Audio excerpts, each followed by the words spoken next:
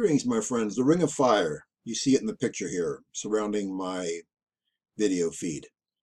It's a huge volcanic area, surrounds the entire Pacific, and it's been getting more and more active as of late. Now, I understand why volcanologists and seismologists would say that this is getting ready to erupt and bring volcanic destruction in the end of days.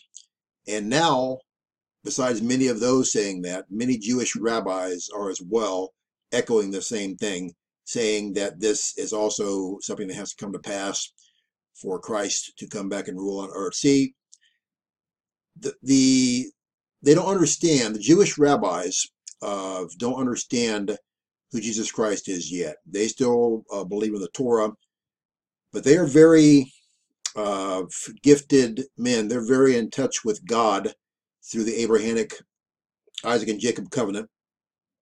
And they will find Jesus Christ as their Lord and Savior, though they don't know it. Many of them will get angry if you talk about Jesus right now, but they'll find him. They talk about the Messiah, but they don't understand who the Messiah is. And this stuff has to happen for the redemption. But they'll understand soon enough who the Messiah, Jesus Christ, is during the tribulation, when all these volcanoes do erupt and go crazy and the earthquakes go crazy. And God saves a third of the Jews and hides them in Petra and Jordan is where I believe it'll be at, in the mountain rock caves. And then it'll all be said and done. But right now, we're having huge volcanic eruptions all over the Ring of Fire. Indonesia, and earthquakes and volcanoes everywhere. And a huge chunk of volcano just fell into the ocean, in fact, and caused a tsunami again in this region. And many geologists and volcanologists say we're entering a global period of increased seismic activity, which is going to end up being, again, destruction. And several rabbis, again, said they believe this is all necessary for the end of days that precedes redemption, which will be, for them, the millennial kingdom when Christ reigns on earth.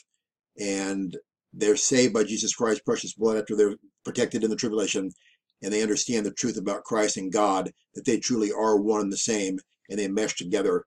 The rabbis and the Jews will understand. There are a lot of Messianic Jews right now, but there are many Jews who don't want to hear about Jesus Christ. I still pray for them. I'll still tell them about Christ. It's their choice to believe what they want to believe, but I pray they learn sooner than later. So all the stuff happening in the Ring of Fire, it's not the only place, but it's the biggest place. And as you can see, it hits many continents. If God decides to set these things off and we have huge volcanoes and earthquakes and tsunamis everywhere, it will tie into the billions and billions and billions that will die in the tribulation and great tribulation, that will die grotesque, awful, terrible, horrific deaths that I've been warning you about for the last 10 years. You can't say I haven't warned you. I've been doing it regularly for 10 straight years. Jesus Christ is our only hope, my friends. If you want to go in the imminent rapture and be out of this mess and nightmare before it starts, find Jesus Christ as your Lord and Savior. If you're a backslidden Christian or you don't believe you are, but hundreds of scriptures say that you can backslide, you must repent of your sins after you're saved.